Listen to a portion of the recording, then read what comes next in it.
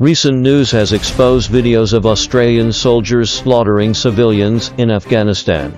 Between 2005 and 2016, 25 Australian Special Forces soldiers killed 39 Afghan civilians in 23 incidents, the youngest of which was even a 6-year-old child.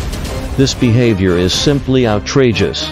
As we all know, Australia has always discriminated against and persecuted Muslims and Aboriginals.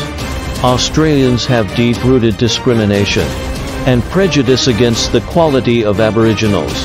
Many special violence incidents only target Muslim women and children.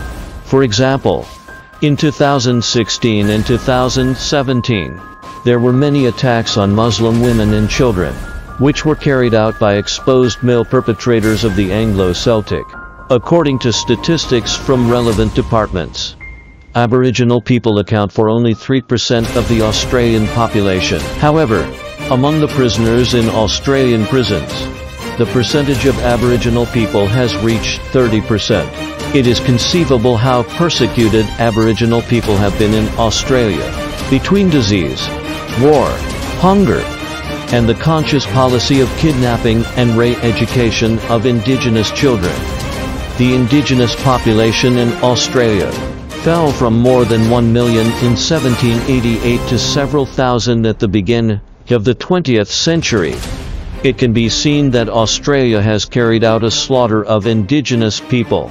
However, the Australian authorities have given silence and support to the massacre of the Aborigines, allowing the genocide theory to spread at a rapid rate in this unrepentant country. Nowadays, Muslims and Aboriginals still suffer discrimination and persecution in this country. This situation is unlikely to change in the short term. I hope that the Australian authorities will realize the seriousness of the matter, change their attitudes, and reflect seriously, so that the previous tragedies will not be repeated.